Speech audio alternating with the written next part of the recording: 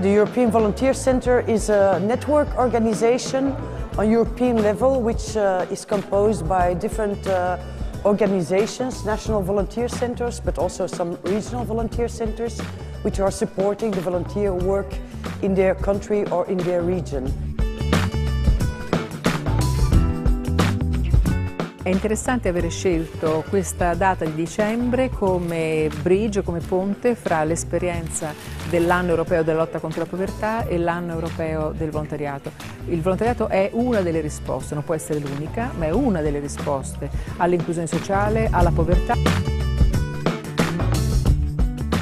In the countries where VSO works in the global south, poverty is seen very differently from poverty in the European Union. And so in the countries where VSO works, poverty is actually not something to be blamed for or be ashamed for, but it's something that everyone gets together to do something about.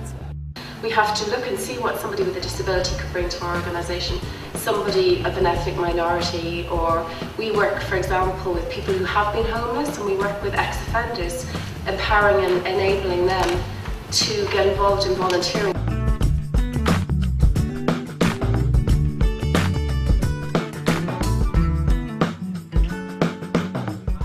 In doing an activity as a volunteer, you can acquire skills and competences. But traditionally, unfortunately, such skills and competences tend not to be recognised in any formal way. So we will be looking into various mechanisms to improve validation of skills and competences that are acquired during the course of a volunteering activity.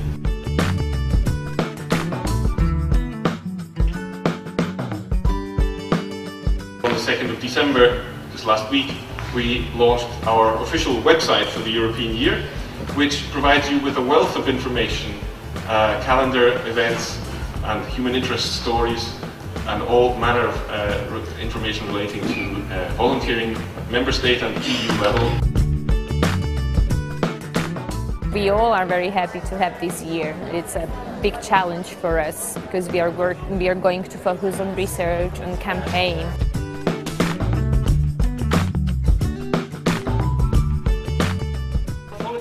The salt of the earth, and even in freezing circumstances you are producing warmth, the warmth of solidarity, and that's the most important thing there is.